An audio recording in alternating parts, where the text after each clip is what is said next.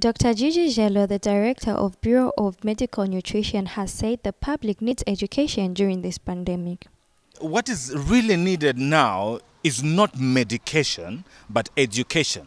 Because a lot of people are ignorant about what they're supposed to eat and how they're supposed to eat, at what time they're supposed to eat. The issue really is about, misbehaving in terms of what the body should digest at what time. Because you find a lot of women or a lot of, children are given food all the time and during the day, to a level where they're chewing from 8 hours to 22 hours. It is difficult for the body to digest food and to form blood that is very strong in terms of it defending itself. Look, there's bacteria everywhere.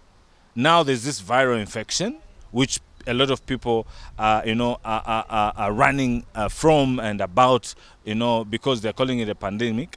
But I'll suggest the challenge that I'm finding really today as we go through this pandemic is that they're calling it a viral infection, and yet they're tricking it with bacteria, antibiotics, because antibiotics are meant for bacterial infections. So what is it that they're giving the patients that is supposed to be an antiviral? Like the things that I've talked about, the ginger, the garlic, the cayenne and lemon juice, and as well as honey.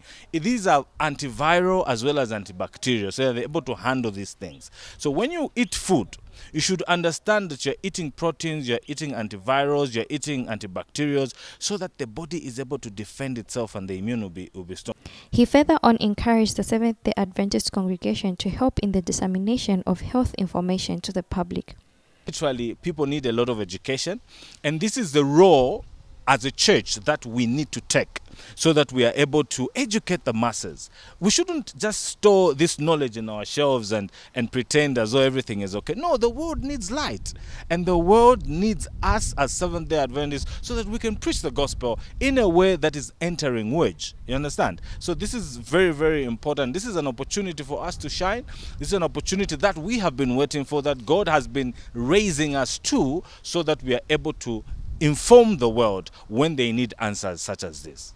Reporting for Hope Channel Zambia News, I'm Tisanzima.